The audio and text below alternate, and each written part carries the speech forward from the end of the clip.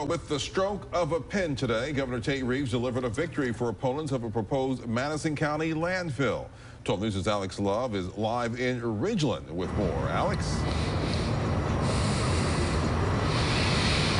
Absolutely, Byron. Governor Tate Reeves signed House Bill 949 into law, which prohibits any county or city in Mississippi from having more than 2 active landfills. This pretty much ends NCL Waste's attempt to build a third site in Madison County. For years, NCL Waste had argued the Little Dixie landfill off county line was nearing capacity and about to run out of life for operation. It wanted to build a new site right across the street. Existing landfills can still expand under this law, but any new ones must be voted for approval by the people of the county to show it's needed. This new one was met with applause from everyone in attendance. Some have been fighting the proposed third landfill for years, saying the dumps are bad for their health.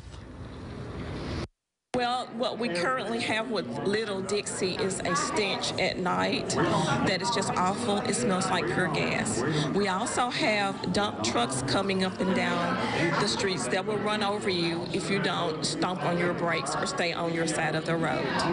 And it would be so bad that I did not want to allow my grandchildren to play outside because of the fumes.